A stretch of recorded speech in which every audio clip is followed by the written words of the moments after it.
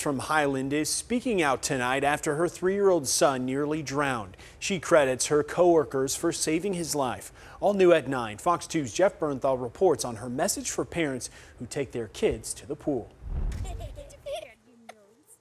Giggles from 3-year-old Myles are the sounds his mother feared she'd never hear again. It just happens so fast. Myles is all smiles now, but nearly drowned during a get-together at a pool involving his mom, her other 2 children, fellow nurses, and their kids. Her co-workers sprang into action when Myles was found near the bottom of the pool. They didn't hesitate. They did what they do best. Just got him, and he was already unconscious, like limp and not breathing. After performing CPR, Myles was rushed to a hospital and survived. And thanks to those quick responding co-workers, he's as energetic as ever.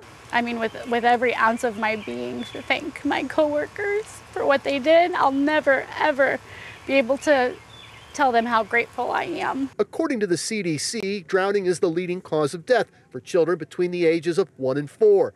Kristin is speaking out so no other parent lives the nightmare that in her case has a happy ending. There's not many people fortunate that this happened around people who were professionals and knew exactly what to do. And Kristin says when it comes to water, safety has always been top of mind for her, not only because she's an ICU nurse and a parent, but because she also lives along a lake. Be diligent, be careful, stay safe, and if you can know what to do in these kinds of situations, you should. Anybody can get CPR certified, anybody,